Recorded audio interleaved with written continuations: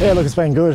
You know, we've really ramped up the footy stuff now, and you know, not so much of the running, just trying to get the full length of the ground drills in, and a bit of match play. So yeah, look, the boys really enjoyed that, and you know, we've started quite well. Sure, he did the first few drills today. He's trained before, and then Jono's a little bit behind, but you know, they'll be welcome additions when they come back in. But hopefully, you know, they'll take their time and you know, get really ready for the season, and we'll see when. I'm not too sure when they'll play, but look, they're on track. Go.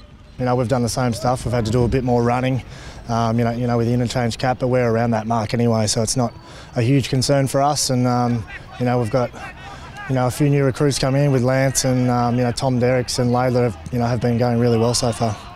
Yeah, fantastic. You know, he's you know, offering good opinions. You know, the things that he's seen at Hawthorn, you know, because they're the best team at the moment, and you know, a few things they do that we can you know, take into our training and our games. Yeah, look, he's had a later start to everyone because they made the grand final, and but he's progressing well, and you know, he'll be back in skills in the next few weeks.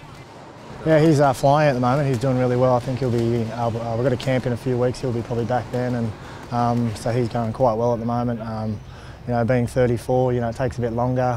Look, he doesn't do much pre-season anyway. You know, because he's so you know, he's so skillful and he knows how the game's played. So you know, can't wait to see him back out there for us.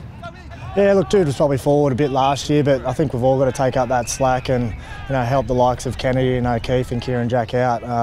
You know, so whether that's playing half back, half forward or mid, as I said, we just have to keep adapting this year to different positions, and we've all been doing that this pre-season.